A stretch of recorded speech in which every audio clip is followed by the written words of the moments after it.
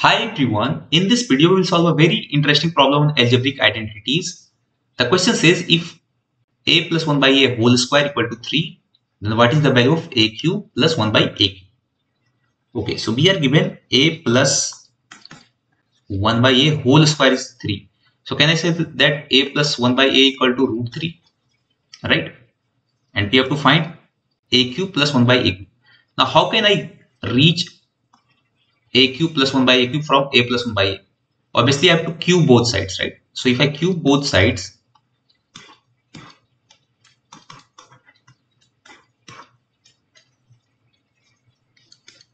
then what will be the formula here? So you must be aware of the formula a plus b whole cube, which is nothing but a cube plus b cube plus 3ab into a plus b, right? So a cube, that would be a cube, and this is b, so 1 by a cube plus 3 a into 1 by a plus 1 by a, and equal to, now root 3 cube, that is nothing but 3 root 3, right?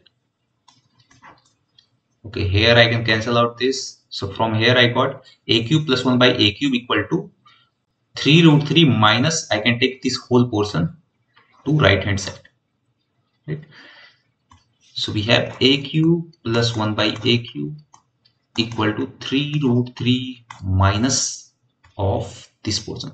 Now what is this portion? 3 into a plus 1 by a, and a plus 1 by a is root 3, right? So 3 root 3. 3 root 3. Oh, surprise. So this is cancelled out. Both are same. So we can cancel them out. So 0. So a cube plus 1 by a cube is nothing but 0. Now this answer may come as a surprise to you, right? Because we didn't expect that this would be 0. But we have option A as 0. So this is our correct answer. So in all such questions, you have to either, if it is asked third power, then you have to cube both sides. If it is asked second power, then you have to square both sides.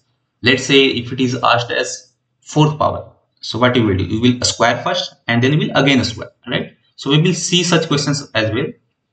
So let us meet in some future videos and we will discuss those type of questions. So thank you.